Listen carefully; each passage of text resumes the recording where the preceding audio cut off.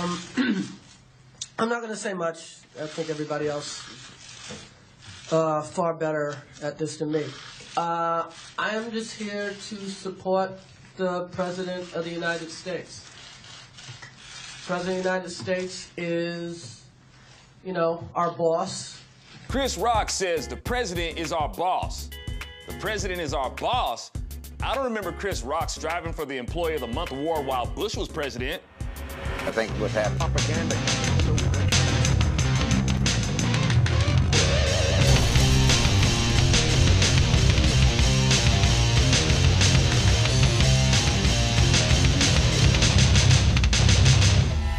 Oh, and the brilliance didn't stop there.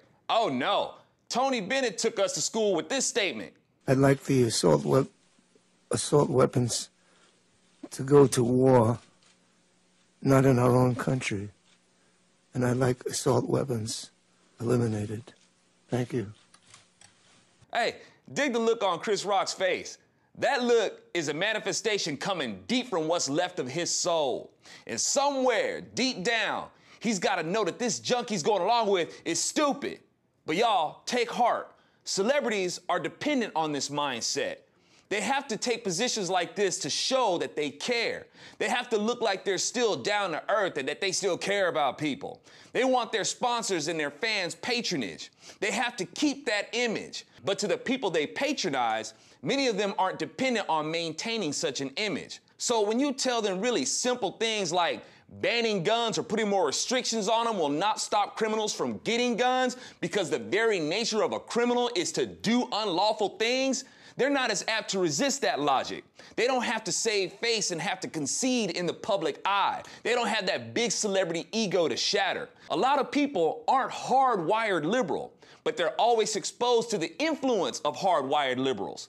Now, y'all, as I've said before, to be a liberal includes taking gross liberties with the Constitution. When you're liberal with your interpretation of the Constitution, you end up reading things like the Second Amendment like this.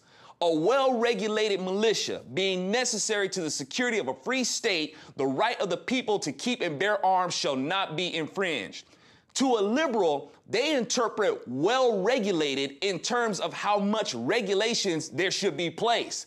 They see the word well in terms of amount, like well-funded, well-equipped, well-endowed. So a liberal interprets well-regulated militia as how much oversight the government will have over the militia and the individual's right to defend themselves. So for them, well-regulated means more regulations, more laws, etc.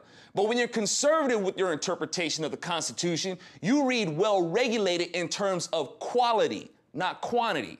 A well-regulated militia means that you abide by the supreme law of the land, and you don't need a well-endowed amount of laws for that. All you need to regulate the militia is the respect for the God-given rights. Nobody can be deprived of life, liberty, the pursuit of happiness, or property without due process. If you respect that law and respect life, it won't matter if you have a bazooka in your possession. You're not going to use it to commit murder. I reckon that's the key to the mystery of a well-regulated militia. See, a conservative knows that it doesn't make sense for a militia to be regulated by the very faction that could subjugate them. Hello? And you liberals can yammer all you want about where that comma is placed. The consent of the governed, Chris Rock. The president is not our boss. Does the president pay my or your salary? No. We pay his.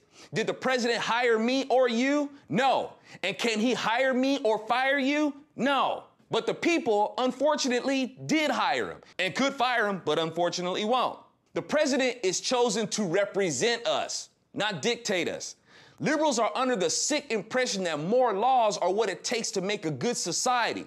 Law doesn't make good society at all. The society itself has to be willing to obey good law. Legislators and law enforcement are not social workers. Good law protects life, liberty, the pursuit of happiness, and property. And good law protects a society's right to protect these things themselves and acts as the enforcer to help make sure their God-given rights are protected should a faction try to infringe upon them. Bad law protects persons who want to have their desires at the forced expense of others. And we're plagued with bad laws. For more insight into what I mean by that, please grab a copy of my audiobook, Weapon of Mass Destruction, available at alfonsorachel.com. I'm Alfonso Rachel with Zonation, and Tony Bennett cracks me up.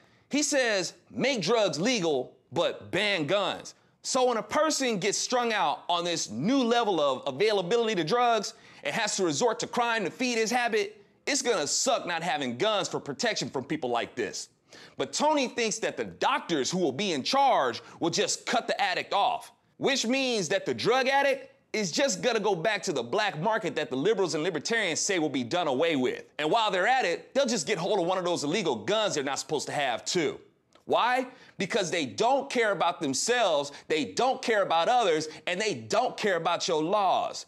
And you don't teach that with law. Those lessons begin with the nuclear family that you liberal Democrats have worked to ruin.